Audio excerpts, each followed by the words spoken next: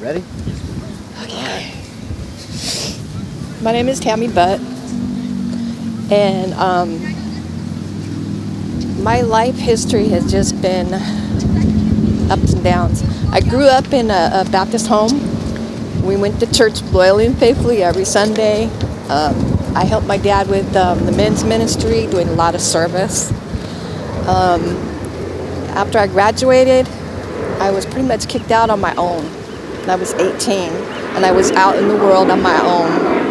And I still had my parents, but it was rough because I didn't have that communication with family members.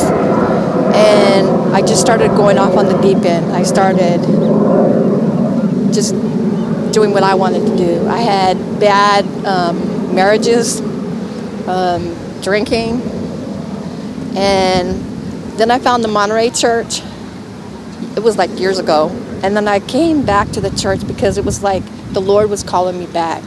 He was telling me it's time to get off the streets, time to stop doing what you're doing and give your life back to Christ. And so today, this is a special day for me. I said I wasn't going to cry.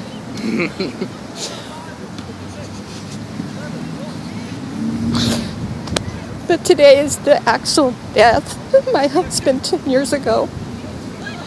And I know he's looking down from heaven at me and he's rejoicing with me in this special day that I chose to walk with Christ and to get back on the road that I should be on.